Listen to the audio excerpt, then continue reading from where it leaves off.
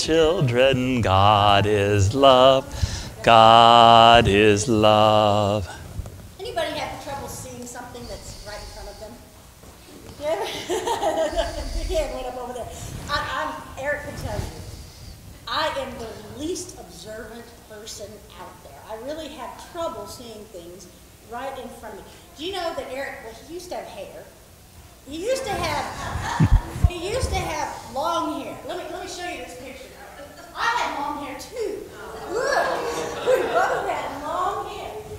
When we were dating, that was his hair. That's on the Queen Mary. Sherry took that picture. We were dating, he had long hair. And no, I thought I'd never date someone with a mullet, let alone long hair. I dated those sailors back then with a shortcut. But then he comes home one day. Let's see the next one with this. I didn't notice. I seriously did not notice that he had cut all of his hair off. I'm just not very observant. And I come by it naturally. See, my mother one time received a coffee table as a present from my father. She came into the house, placed her belongings on said coffee table, and did not ever notice the coffee table was there. So I come by naturally. Now, you might not be as legal, as observant as I am, but I'll get more than one of you done this. You might see my glasses. Yeah? Okay. This one's more fun, I think. You know, I'm looking for my phone. As soon as I find my phone, I'm going to head out the door, and I'll see you shortly. Some of us, right there, things right in front of us, and we don't see them. You know, sometimes it can be physical things like that, but oftentimes it can be reality looking us right in the face, and we don't see what's really going on. You know, that's a lot like Saul. Saul, he was a very religious guy. He was blameless according to the law of Moses. He was what you would call a Pharisee among Pharisees. He was very zealous for the faith of his fathers, and he was absolutely convinced that he was doing the will of God. He was wrong, wasn't he? He was blind to the reality of what he was doing. And we're going to take a little closer look at this man named Saul. He was born in the Greek city of Tarsus. He was the son of a strictly Orthodox Jewish father, the son of a Pharisee. He himself was a Pharisee. So this means he had a very, very deep love and appreciation for his Jewish faith. He was educated as a rabbi by Gamaliel. And if you know your scripture, if you remember, there was one rabbi, one Pharisee who spoke up against persecuting Jesus and said, we don't want to do that. This man's from God. That was Gamaliel, probably one of the greatest Jewish teachers of all time. Paul spoke, see, there I go, Saul, Paul. I'm going to go back and forth. Both Aramaic and Greek. He was a Roman citizen by his father, and that really comes and saves his life more than one time later on. He was not one of these go to church every Sunday and mind your own business kind of believers. Paul was a passionately active believer. Passionately active. He passionately was serious about his belief in God. He knew the scriptures backwards and forwards. He studied the scriptures daily, and he applied them to his life. He believed in God and was active with his faith, but he was blind because he did not know God. Saul was an actively religious person who was dead wrong about his beliefs in God. At the beginning of our scripture reading today, we find Saul is in Jerusalem, and he's threatening to kill the believers of Jesus Christ. And you hear it called the way, and this version I think said Christ's way. So the way is people who follow Christ's way. If we were to read chapter 8, we would find that Saul isn't just threatening to kill the believers of Jesus Christ. He's actually doing it.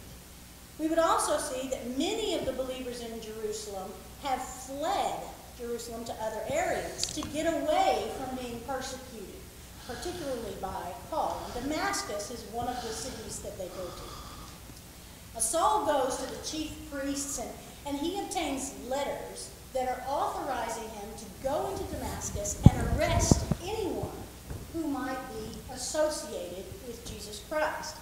These are basically arrest warrants, would be what they would be like today. So with these letters in hand, Saul sets off on foot on a 6-day journey to Damascus. It takes 6 days to get from Jerusalem to Damascus on foot, to do the will of God, or at least what he thinks is the will of God. Saul was bound for Damascus on this mission of destruction when he's saved by God's mercy and his grace. Now, these past few weeks, we have been looking at the difference between mercy and grace.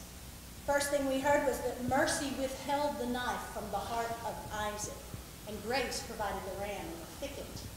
The next week, we learned that mercy runs to forgive the prodigal son, and grace throws a party with a ring and a robe and a fatted calf. Last week, Eric showed us that mercy hears the cry of the thief on the cross, and grace promises him paradise that very day. Today, we find that mercy converts Paul on the road to Damascus, and grace makes him the great apostle. So the difference between mercy and grace is that mercy withholds from us what we deserve, and grace gives us what we do not deserve. Saul headed out ready for this confrontation with the enemies of the law of Moses, and he rode along with his little vigilante committee with the permission of the high priest. And he would do anything within his power to stop the spread of the gospel of Jesus Christ and to arrest and or kill his followers. But suddenly, a blinding light knocks him off his high horse. God shows up, and he interrupts Saul's plans. He shoots this laser beam of light out of the throne room of heaven and knocks Saul to the ground. Well, suddenly, all the education that he had, all the plans, all the hatred, and the condemnation that had been controlling Saul was all erased in one quick flash of light. Suddenly, Saul became the accused and the condemned. The God of heaven had hunted down the hunter and failed his prey. Now, Saul had not really heard the voice of God until this point. He'd only listened to the voice of religion and to the voices of this world. But now he heard a different voice, a voice with the power and authority that shook Saul to his very core, the very core of his soul. This is the same voice that had spoken the world into existence. It's the same voice that had spoken to Adam in the garden. The same voice that talked with Moses on Mount Sinai and gave him the law.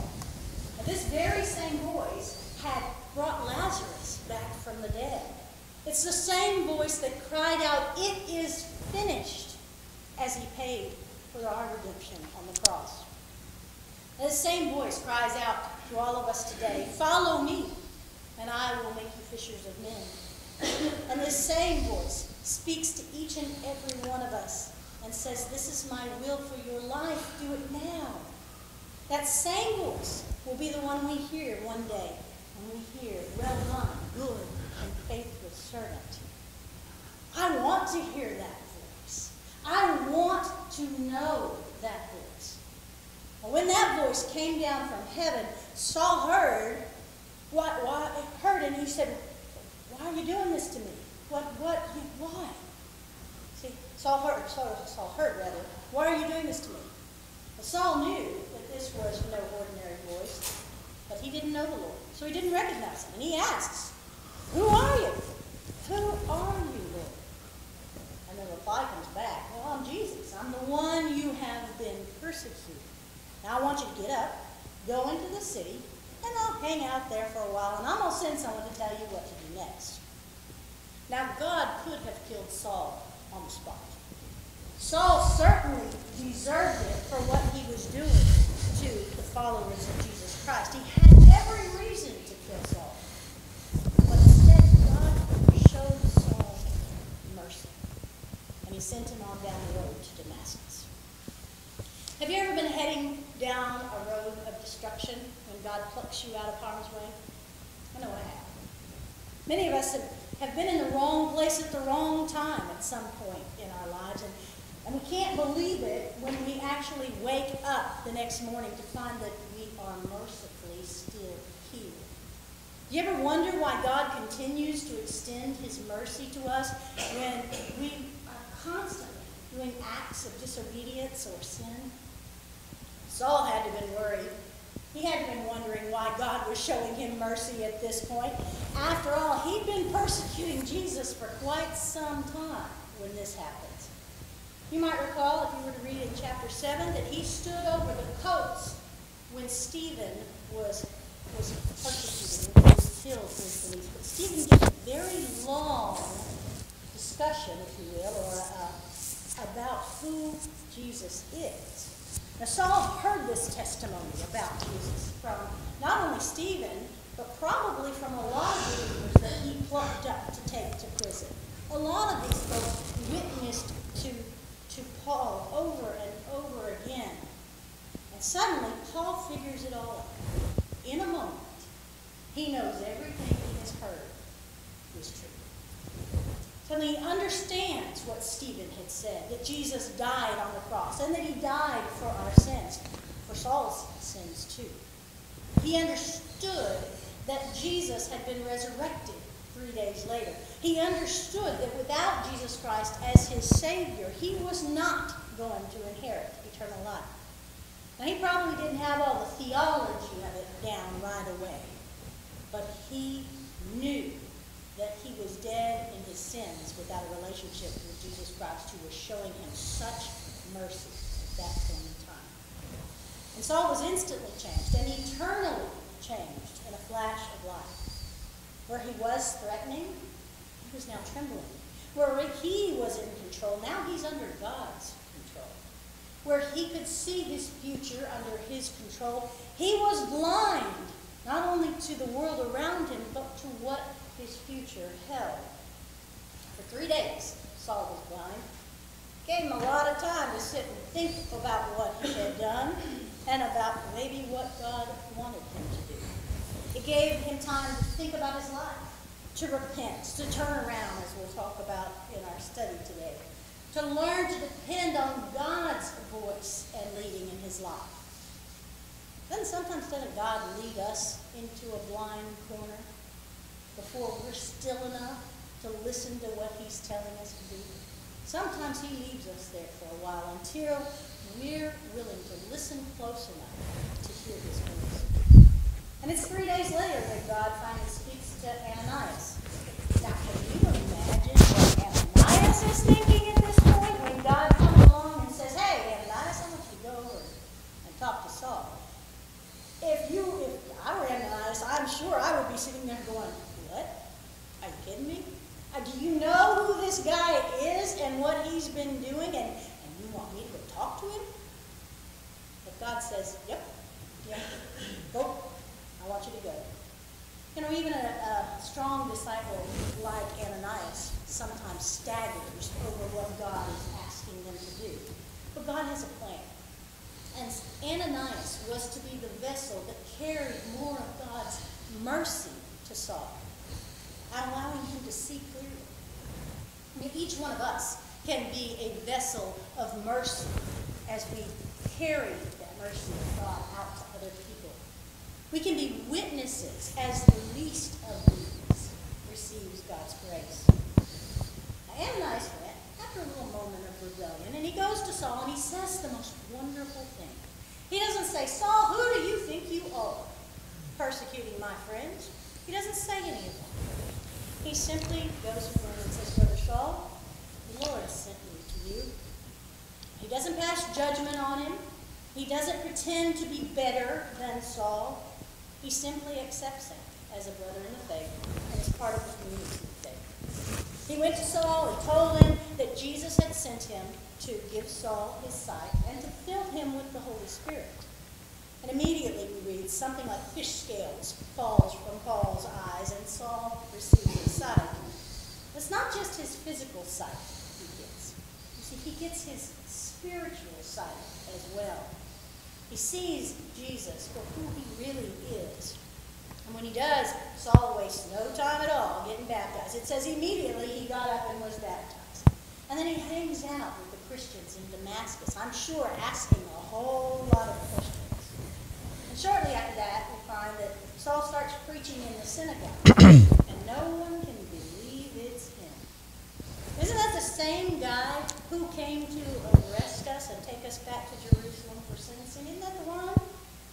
But their doubts don't slow Paul down at all, not in the least. You see, Saul answers God's call to preach the gospel to the Gentiles. He does start using his Roman name, Paul, just so the Gentiles will feel more comfortable with him.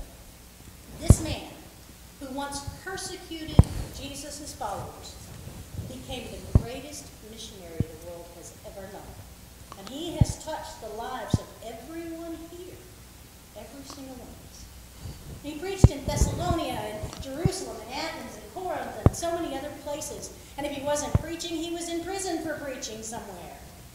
He wrote most of the New Testament, as I mentioned to the kids, which still guides us. About 2/3 of it Paul wrote. Mercy converts Paul on the road to Damascus. And grace calls him to be the great apostle. If you read more about Paul's journeys, you find Paul didn't have a very easy life. In fact, it was quite difficult. But through it all, God reminds Paul that his mercy and his grace are sufficient. And if God's mercy and grace were sufficient enough for the Apostle Paul, don't you think his mercy and grace are sufficient enough for all of us? I want to leave you with a story that helps to explain a little bit more about this mercy and grace. In my files, I have a story about a man who was attending a youth ministry class, and he said when he got to class, everyone was doing their last-minute studying for the test. The teacher came in and he showed us a little mercy. He said, I'm going to go over review some stuff with you. And so they spent some time before the test going through the review. And most of it was on the study guide, but some of it was not. So the young man questioned the professor and said, where are you getting this information from? He says, well, it's in the book. And you're responsible to know everything in the book. They couldn't really argue with that. Finally, it was time to take the test, and the professor gave some instructions. He said, as I pass these out, they're upside down. Please keep them upside down until everyone has their test, and then I will tell you when you get started. And when they turned over the test, every single answer was filled in. And on the last page, following the last question, it read, this is the end of the final exam. All the answers on your test are correct. You will receive an A on the final exam. The reason that you passed the test is because the creator of the test took it for you. All the work you did in preparation for the test did not help you get this A. You have just experienced grace. See, mercy withholds from us that which we deserve, and grace gives us that which we do not deserve. In the name of the Father, the Son, and the Holy Spirit. Amen. Amen.